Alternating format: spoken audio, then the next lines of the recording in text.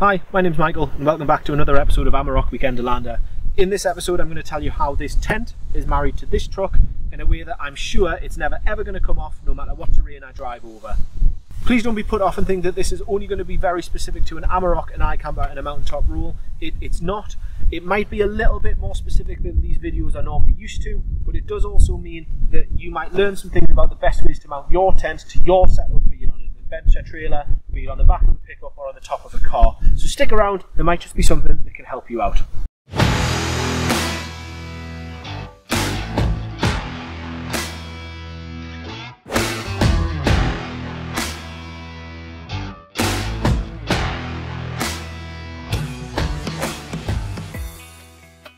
Now the first question I get asked quite a lot is why a pickup truck, and it's the tub space.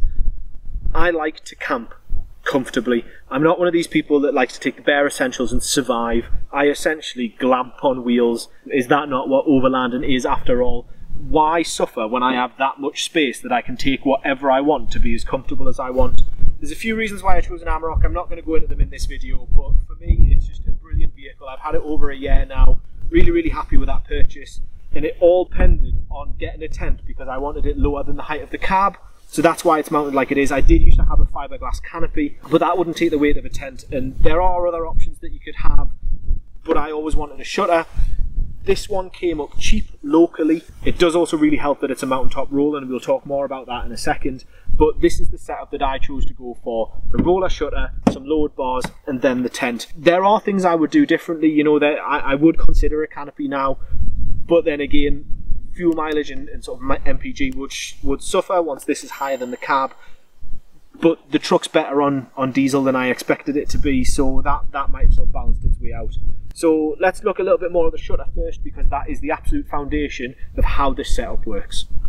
When I was looking at buying this truck, I always knew I wanted a roller shutter. The problem is, the majority of them don't have T-slots in to mount anything to. There are a few. There's a few tonneau style covers that sort of flip up, but the one that I really wanted was a mountaintop roll. That's got the T-slots built in. It's designed to carry the weight.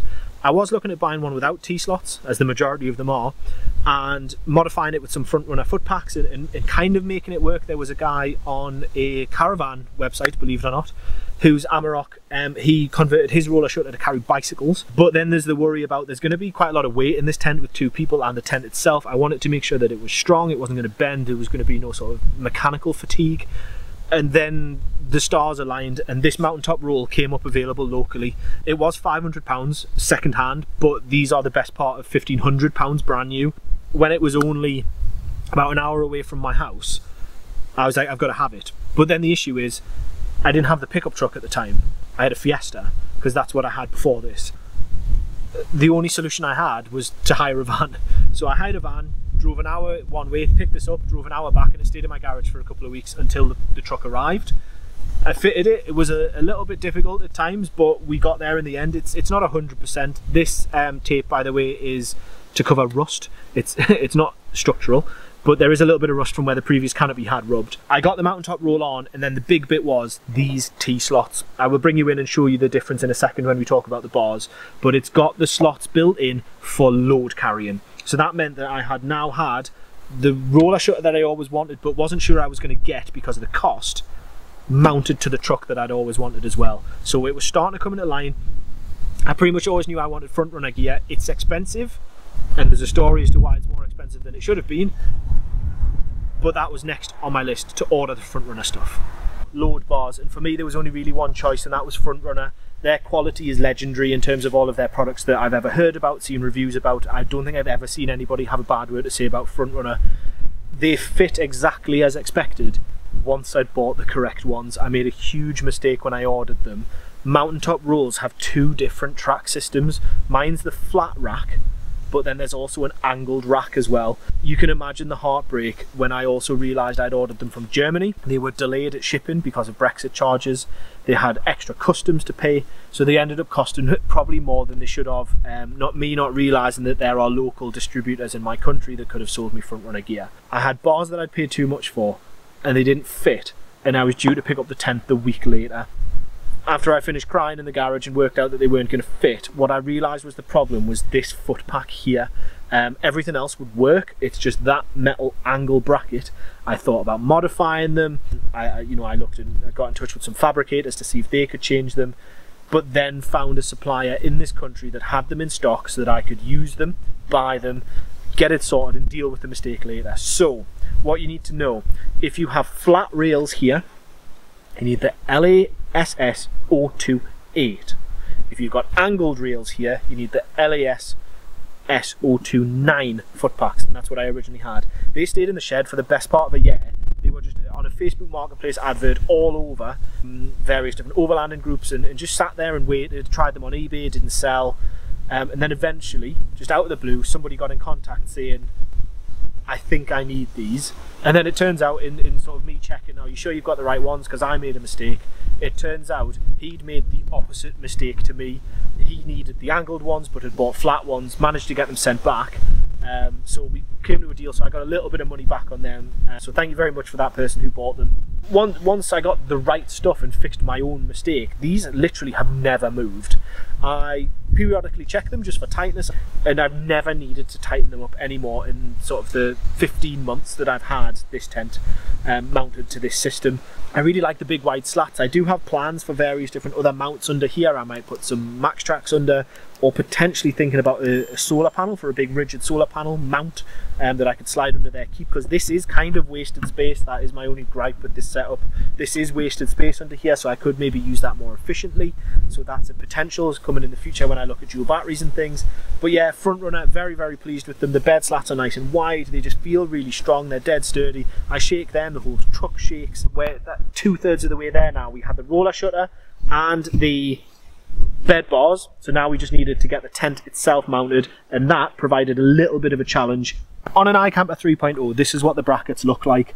You access them with a big tool through here. It's just a rounded Allen head that you would use, and then these two clamps come together and cinch on the bar. I knew these would fit because I'd seen various videos about them saying that these were wide enough to clamp onto the bar, so they have clamped on nice and tight. And again, I check this periodically and this tent has never moved. What we do have that I'm not showing you because it's on the other side is there is a lock plate that goes over here. I've got one on each of these bars, and it's just to prevent access to that Allen head.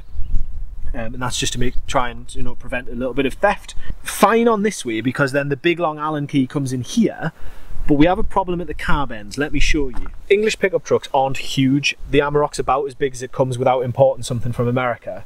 And that's why there's not a lot of space here. Bear in mind, this is a Mini as well, over the size of this bed. On the 3.0 brackets, you have to access it along this tube here, and then fit the tool in to the top, and it attaches that way. So I'm really, really glad that I went to iKamper UK just south of Edinburgh, and what he did there and then in that warehouse when he fitted it for me was put 2.0 brackets on. So this is actually a Skycamp Mini 3.0 with 2.0 brackets and locks on. Otherwise, I wouldn't be able to tighten this end of the tent. So if I'd got it delivered, I would have spent more money, because it's quite a significant delivery charge because of the size of the tent. And I would have had that problem, because it's only through Andy's experience and sort of expertise that he was able to fix that there and then before it was a problem. Could you imagine waiting all that time to get your camper delivered, and then you can't attach it to the bars? And after everything else that I'd had issues with my Frontrunner stuff, that might have just sent me over the edge. So like I say, these are actually 2.0 brackets because of the way that you would access them along here. But like I say, thankfully it's fully attached, no issues whatsoever, and it hasn't come loose, even though I do periodically test it and try it out all the time. So that's it. That's how I mount my iKamper to my Amarok, using a mountaintop roll, some Frontrunner bars, and then a little bit of cleverness from iKamper in relation to some different versions of brackets. Please do make sure that you subscribe, give me a like rating if you think I've earned it. Please do share this video around if you think it could be useful for anybody. Like I say, it's not just for pickup trucks or Amaroks in particular. This could apply to expedition trailers, could apply to caravans, could apply to vans. Anybody who's trying to mount a rooftop tent of some description, feel free to send them this way and I'll answer whatever questions I can in the comments below. Other than that, thank you very much for watching, and just remember, the best memories are made outdoors, so let's get back out there and have some fun. Cheers, bye-bye. Now the first question I get asked quite a lot is why a pickup truck? Now the first question I get asked quite a lot is a mountaintop roll. We'll talk about more about that in a second. It does also really help that it's a mountaintop roller, and we'll talk more.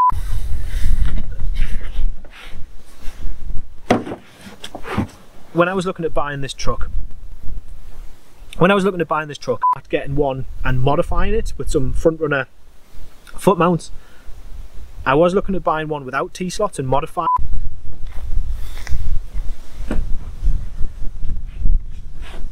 So, the load bars. For me, there was only one choice, and that was Frontrunner. Their sort of quality is legendary. So, load bars, and for me there was only really one choice, and that was Frontrunner. Their quality is legendary.